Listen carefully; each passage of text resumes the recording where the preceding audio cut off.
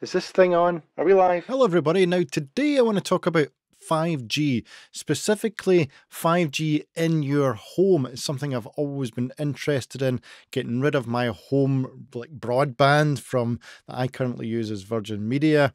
I want to get rid of that. I want to actually see what 5G is like in the house. So I've been doing a bit of research. Anytime I've seen 5G come up my phone, I've been doing some speed tests, and I think the results might surprise you.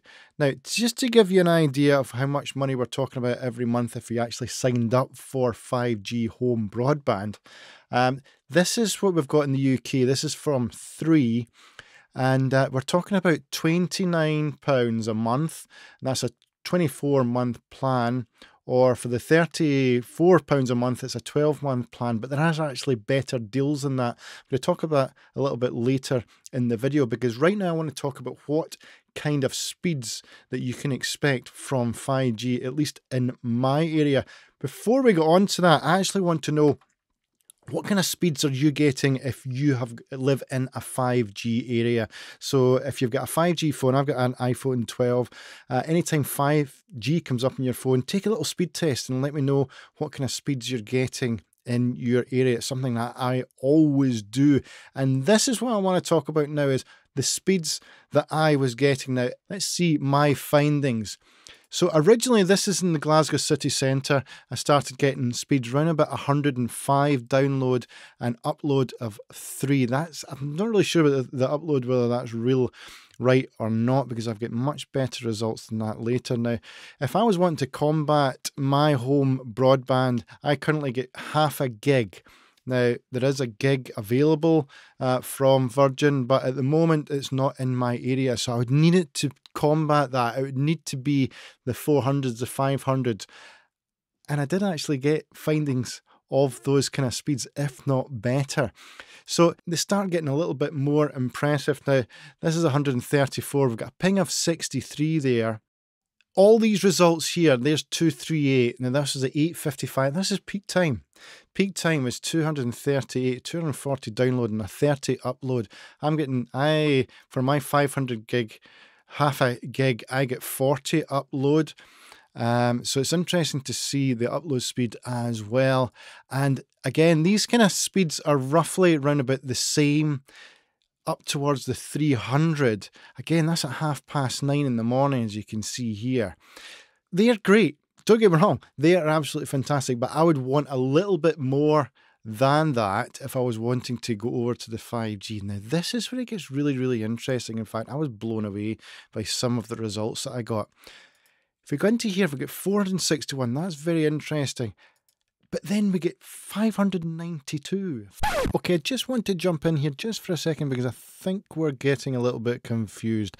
The results prior to the 592 were taken in Glasgow city centre. The results after this were actually taken from Crookston station, train station, which is actually more towards Paisley, which is very, very close to Glasgow, but it is a different area. I just wanted to point out that the reason why the speeds were different is because it was 2 separate areas. 592 with an upload of 12. Again, I've noticed that the upload can kind of come and go.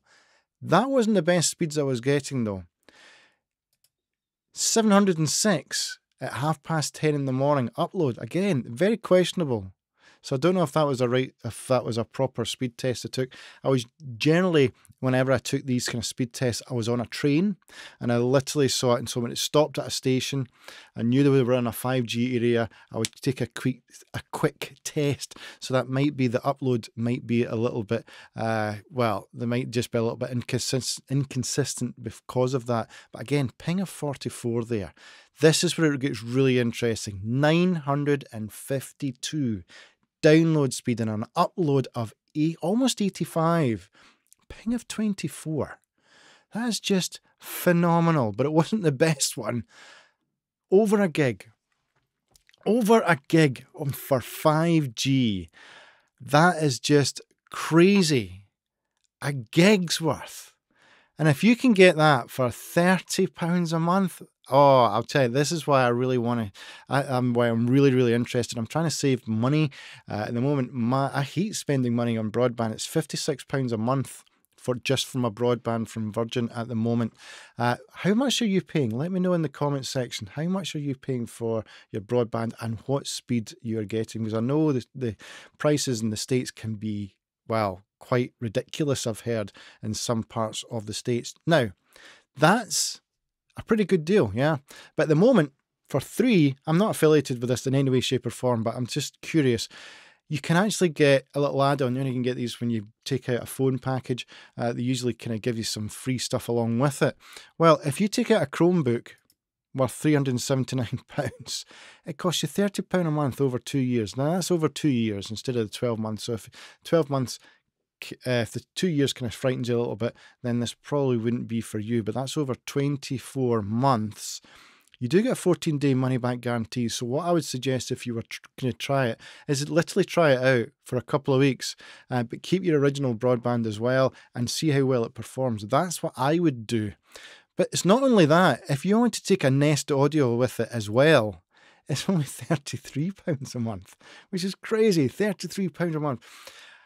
I just can't get my head around that. If we look at the full plan details, it doesn't give you much more information. You have got a personal hotspot with that. It's unlimited. I don't believe there's no caps. That, I mean, they won't slow you down. That's the sort of thing, that's the kind of testing that I'd want to do. I mean, it has got phone calls. I imagine you can just use phone calls along with it. I certainly wouldn't be using those prices right enough. So it just shows you what you can get. I mean, if you just take the Nest Audio along with it, it's £34 a month, and that's for 12 months. Pretty good, isn't it? Pretty good. In fact, I think it's unbelievable. So what do you make of that? Do you think, has anyone got any experience? Is anybody watching this actually using a 5G home router in a router in their house right now? And what kind of speeds are you getting? And are they consistent?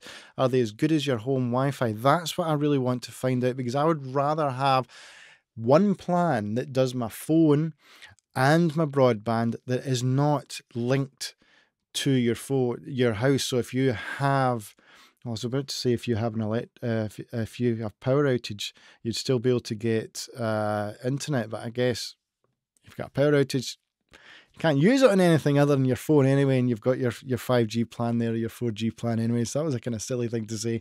But there we go. It just shows you this is totally unscripted. So I'm really interested to know if you've got 5G, if you're an existing 5G customer right now, what kind of speeds are you getting, and is it reliable? Would you recommend it? Let me know in the comments, please, and also where you are in the world. I'd love to know. Anyway, thanks for watching this video, and I'll see you in the next one. If you liked it, if it was helpful, please leave a like and subscribe if you want to see more of these kind of videos. You never know, you might like it. I'm talking rubbish now. I'm going to sign off. Bye-bye.